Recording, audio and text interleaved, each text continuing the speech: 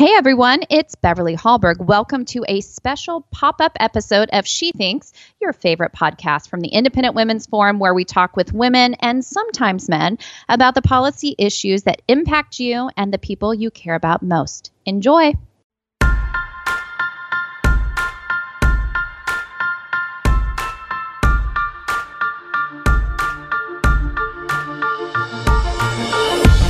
Hello, everyone. It's coronavirus lockdown day number. What day is it? I think I've lost track.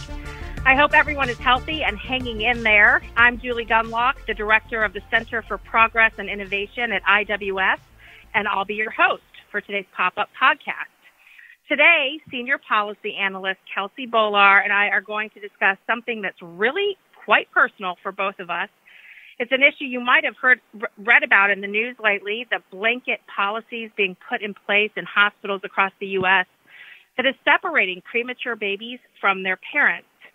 Now, of course, this is because of coronavirus, ostensibly to keep the baby safe from the disease. But as Kelsey mentioned in a recent article she wrote on the issue, these policies come with their own health costs and should be used just as a last resort. Unfortunately, that's not happening in some hospitals. Before we delve into this issue, let me tell you a little bit about Kelsey. In addition to being a senior policy analyst at the Independent Women's Forum, Kelsey is an editor for the newsletter Bright, and she's a contributor to The Federalist. She's also a senior fellow at the Steamboat Institute, as well as being a frequent guest on Fox News. Hey, Kelsey. Hi, Julie. Thanks for having me. I'm glad you're on. And, I know you and I have talked about this issue in the past because we share something in common. Both of us are NICU moms. We both had babies that had to go to the NICU after being born.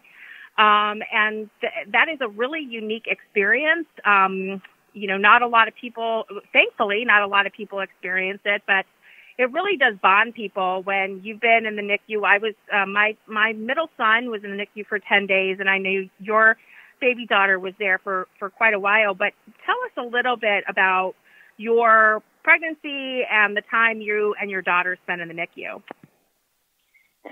Yes, so expect the unexpected was an understatement for me. This was my first pregnancy.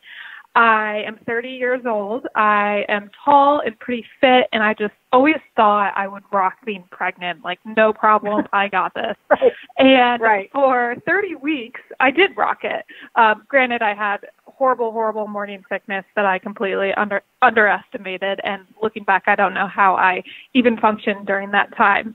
But yes, my pregnancy, I found out I was having a baby girl at 20 weeks, and everything was healthy. We were super excited. I have to say I was doing a lot of travel for work, and then around 30 weeks, my husband and I went to Bermuda for a baby moon. I returned to Washington, D.C. The next day. I was at work. At the time, I was working at the Heritage Foundation. I went out to grab a sandwich across the street, and all of a sudden, I felt some water dripping down my leg. Wow. And I was weirdly calm. I don't think I believed that it could even be possible that my water broke. Right. And it was just a few drips.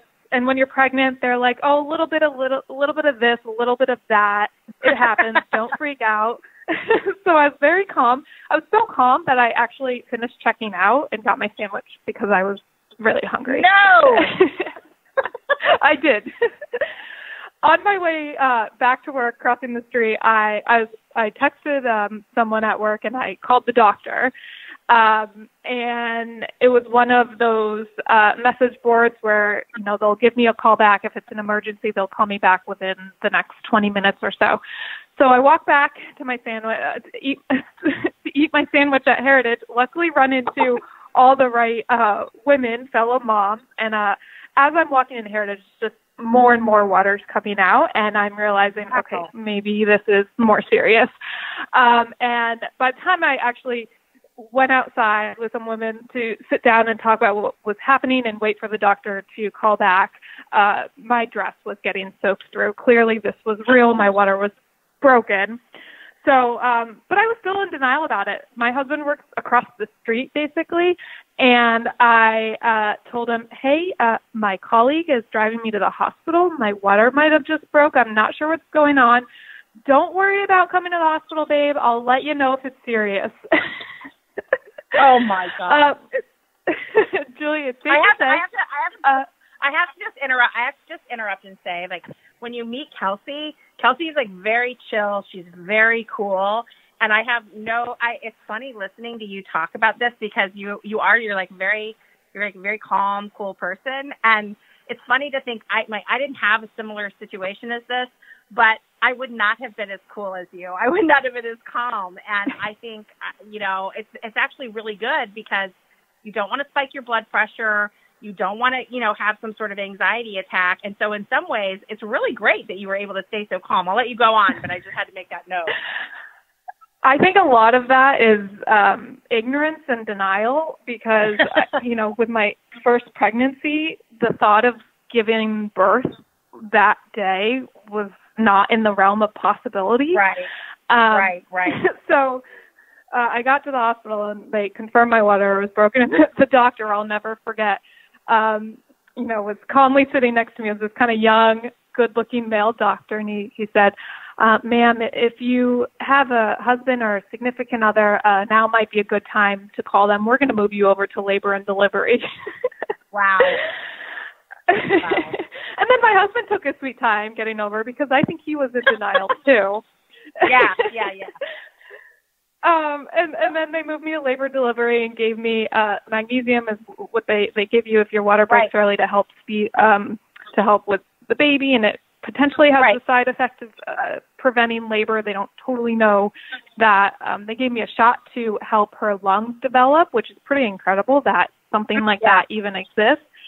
And luckily, I didn't know it was possible that your water could break and you don't have to deliver that day, but it is. Right. And so I made it 24 hours, and then they moved me over to what's called the antepartum room, and I was posted up there for, I believe it was just over not quite two more weeks.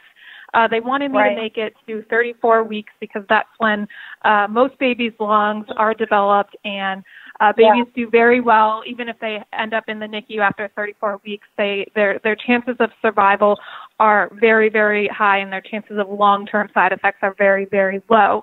I think the point when I really got emotional and had my freak out, which was inevitable to come at some point, was actually when the NICU doctor came to speak with me when I was in that initial 24-hour labor and delivery room, because they knew if I was going to deliver, I mean, no matter what, my baby was going to be in the NICU. And I think that's when it really hit me, the gravity of the situation. And I thought, being sort of in the pro-life world prior to this, I kind of knew a little bit about premature babies and their chances of survival, but it just didn't fully click that this was happening to me and that my baby might have to fight for her life once she was born. So yeah, and I think, and Kelsey, I mean, I'm sure we're enmeshed in this culture too, there is a sort of, and I don't mean to be dismissive of it, but there is sort of this like industry of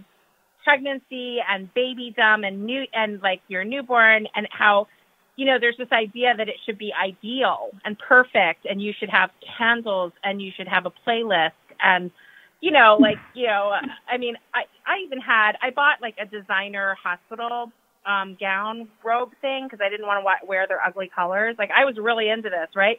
And then when this happens, it sort of destroys this whole, and look, you have your own story, but it does sort of interrupt this sort of idea of what having a baby is supposed to be like and your sort of vision of things. It's a big bump in the road. And so I think to some degree it's hard when you finally understand what's happening. It's hard to kind of come to terms in such a short amount of time. And you've got a short amount of time. I had a similar thing where I had to deliver very quickly, and I wasn't really able to sort of absorb what the doctors are telling me. It's very uncertain time, and you're worried and you're scared. And to some degree, you don't have any choices. It's not like someone asked you, would you like to have the baby now or would you like to wait? You just have to have the baby. So I think there's also that is just coming to terms with how things are just, it changes things. It really does. So you have absolutely. I had drank all the Kool-Aid and was planning on attempting a natural birth, believe it or not. That all went down the toilet. And I actually, moving forward, if I'm lucky enough to get pregnant again, I will never even be considering a natural birth again. Give me the epidural. Give me the drugs. They saved me. They saved my baby girl. And I am eternally grateful for it. Well, so let's skip forward. She is delivered. She does then go to the NICU. And let's talk, I want to get to your article too. So let's talk about how important, and again, my child was also in the NICU, and I'll just very quickly say that, and actually I've never written about it and I've never talked about it, but I wasn't allowed to see my child. I wasn't even allowed, they didn't even let me see him. I certainly couldn't touch him or hold him, but for 24 hours, I didn't even glance at him because I had some very dangerous health complications right after having him, and then he did as well. He had a respiratory issue, very common after C-sections, for the baby to essentially aspirate his own, the fluid, and that's what he did. And then he developed an infection, blah blah blah. But the point was, it was really horrible for me not to be able to see him for 24 hours. But then, of course, when I did see him, they could barely tear me away, and I'm sure you were the same. And talk to me a little bit about the importance of a mom. You talked about in your article of the kangaroo cuddles and why skin to skin is so important, particularly for newborns or for preemies. And I loved what you said. This heading in your article was NICU parents aren't the same. So talk to me a little bit about that. Yeah, and I don't mean to give us like a gold star and special treatment, Sure. But the truth is there are important differences between NICU parents and any other visitor to a sick patient in the hospital. So this is something I learned, that when babies, many of them are born premature. I mean, even with a newborn, this skin-to-skin contact is so important. And there have been so many studies on this that have actually found that skin-to-skin contact, kangaroo care, has a huge range of health benefits, to the point that they actually can help premature babies survive and thrive.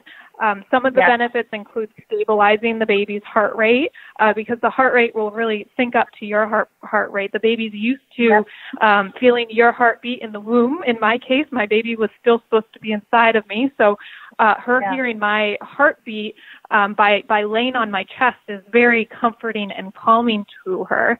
It also helps improve their breathing pattern, which is a huge issue for babies born premature. My daughter had to be on a CPAP machine to get breathing help for the first couple of days after she was born. It helps improve oxygen saturation levels, which is a big issue. It helps them sleep better. It helps them gain weight quicker. It decreases crying, and I can speak from experience on that somehow. Everything my baby girl Scarlett put me through, she's not a huge crier. It also helps. It helps both mothers and babies breastfeed, which is so important and such a challenge for NICU moms. I'm sure you experience this too. Of course, there's all this pressure to breastfeed and yada, yada, yada. But it is so important for NICU babies to have breast milk, because the breast milk is, it's incredible. Loaded. Your body somehow knows that your baby was born premature, and your body will produce the exact mix of ingredients that your baby needs at that time. And if NICUs are banning mothers from physically being there with their babies, it can be very hard for mothers to produce that milk. So let's talk. Yeah, let's back up a little bit. So basically, what you wrote about is this new policy in hospitals where parents are being essentially banned from seeing their babies that are in the NICU. So they're not being allowed to go in to do what you say, the kangaroo care or the skin to skin, or even touch them. I went 24 hours without seeing my middle child, and it was so traumatic for me to give birth to a baby and to not be able to see it for 24 hours. And some of these parents aren't seeing them for an extended amount of time. Tell me a little bit about the philosophy behind this, why hospitals are doing this, and what kind of reaction there has been from, parents who are not able to see their newborn. Yeah, so I do want to start out by saying this is absolutely not the policy for every NICU across the country. Fortunately, This is only the policy in a handful of NICUs. And actually already, I believe, at least in one of those hospitals, they have reversed it. But it's still, from my research, it still is the case in some hospitals across the country. And, of course, the reason is to protect these tiny, vulnerable babies from catching coronavirus. And the thought is the more people you can limit coming in and out of the NICUs, the less chance that these babies are going to catch coronavirus, because some of them are already on machines helping them breathe. Some of them have very serious health conditions. And I understand the desire to want to protect them in any way possible. But the problem and the reason why NICU babies and parents are different from any other hospital visitors is because parents, especially moms, are really a treatment for NICU babies. We provide this through this kangaroo care and through our breast milk. We really help these babies survive and thrive. And again, there have been a multitude of studies on all the benefits that mothers provide through kangaroo care that money really can't buy. No modern medicine can provide the benefits that we as mothers can provide to our NICU babies. Well, and the thing is, too, is that, look, this has a low infection rate among children and babies, coronavirus. I think that you and I actually wrote a joint blog today on the, these faulty models. I think you and I both have a lot of sympathy for governors that came down with some pretty hardcore restrictions early on when they saw these models predicting millions dead, mass graves, just an absolute, sort of Black Death kind of bring out your dead kind of scenarios. I mean, I think, certainly when you look at the actions of Senator Mike DeWine, actually my old boss, I used to work for Mike DeWine for years when he was in the Senate. So for Governor Mike DeWine, he was really worried about the models that were predicting this sort of massive death toll. But he's actually now, working to open the economy in Ohio back and to roll back some of these policies. And I do think this is also, when you look at, and I know these are a limited number of hospitals that are doing this with NICUs, but we're also seeing people who are, dying in hospitals and they're not allowed to see their families. People are dying alone. And and again, I know some of this is not, they can't prevent this reality, but it's also a reason why we need to have testing.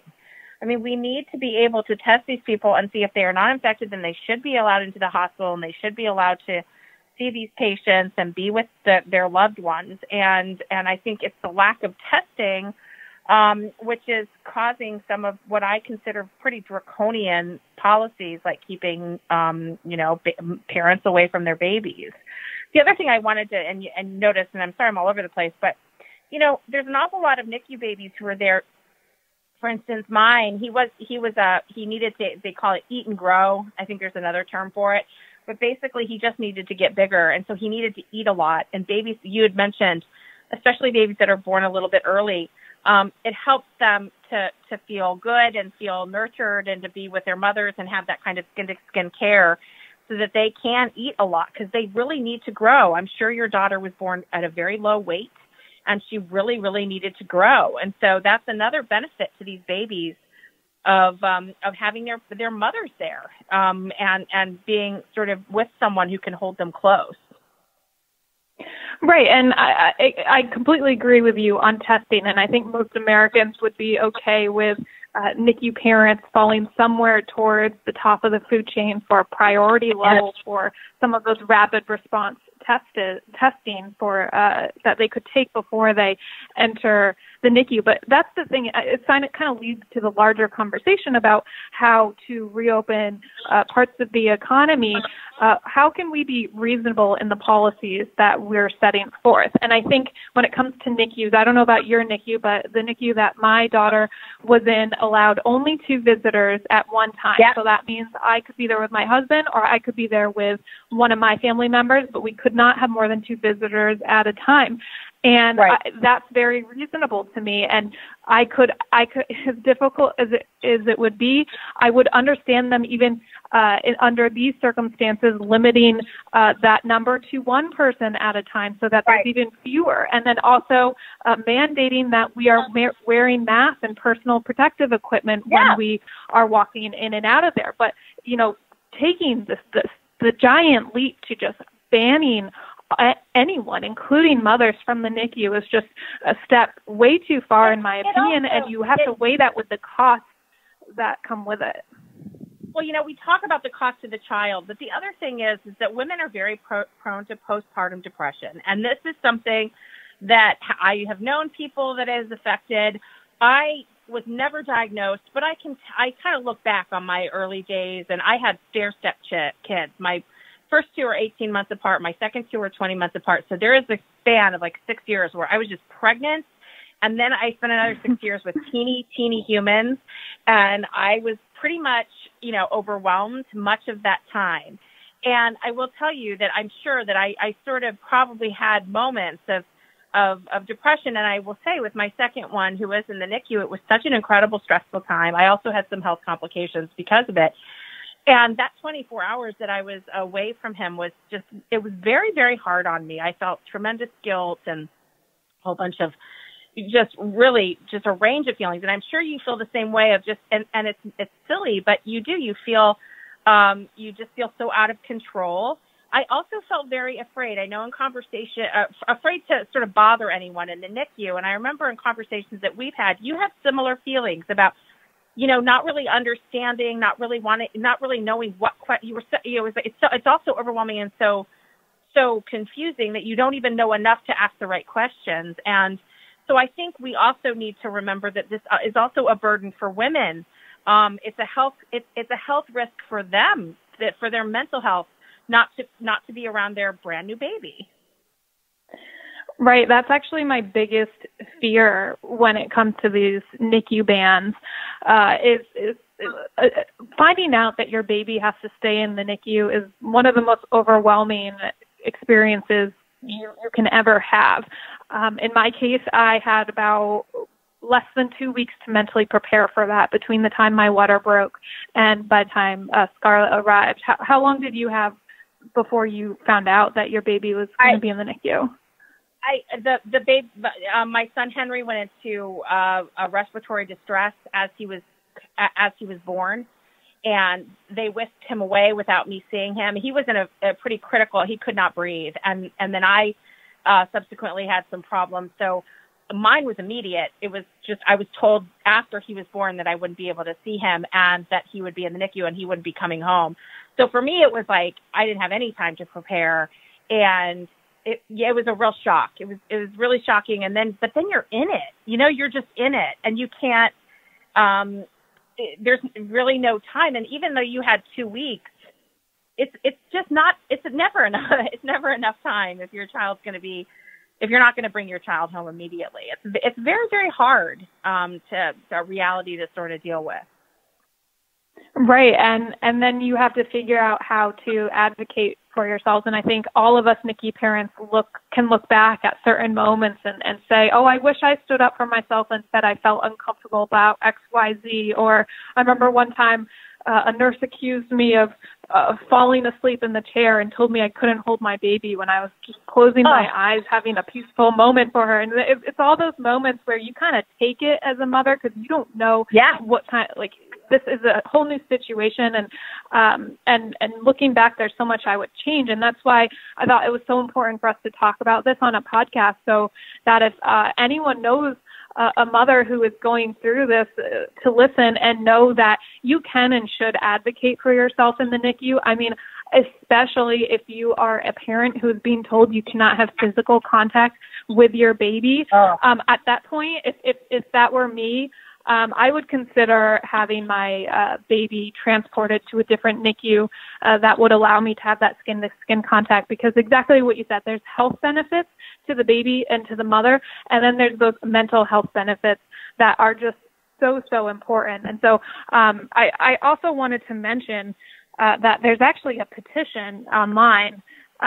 It's called Safeguard Family Rights, End Rules That Ban Parents from the NICU in COVID-19 Crisis. It was started by the founder of Empowered NICU Parenting. It's empowerednicuparenting.org. They also have an Instagram, and they're kind of looking at the different hospitals that are banning parents and trying to call them out and advocate for them to change these policies, and they actually had success in helping to reverse one of the policies. So again, if you know someone who is being told by doctors they are not allowed to physically see their baby, I would really encourage you to stand up for yourself and try to advocate for a way for that to be reversed. Kelsey, I am so happy that you mentioned that, and I think this is probably a good place to wrap up, although I will tell you that I could talk about this for 2 more hours, and our producer would just stop recording at some point because he probably has other things to do. But I will tell you, it's such an important topic, and it's hard. It's a little bit hard to talk about these things, but it's so critical that new moms understand that they can, as you say, stick up for themselves and advocate for themselves and their babies. And women around, I think during this time, especially pregnant women, need to understand, this is a possibility. Go to your hospital beforehand, find out what their rules are, find out what their policies are, and really get a good sense of what they're going to face. Because I think for you and I, you and me, we didn't have a lot of time to prepare, but this is the time to do it if you can. Find out what your hospital's policies are. And investigate that a little bit more and advocate for yourself. So Kelsey, thanks so much for ending it on that. I think that's a really important point. Thank you, Julie.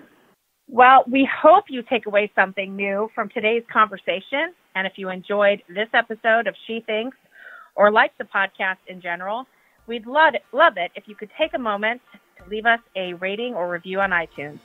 This helps ensure our message reaches as many Americans as possible. Share this episode and let your friends know that they can find more She Thinks episodes on their favorite podcast app. From all of us here, you're in control. I think, you think, she thinks.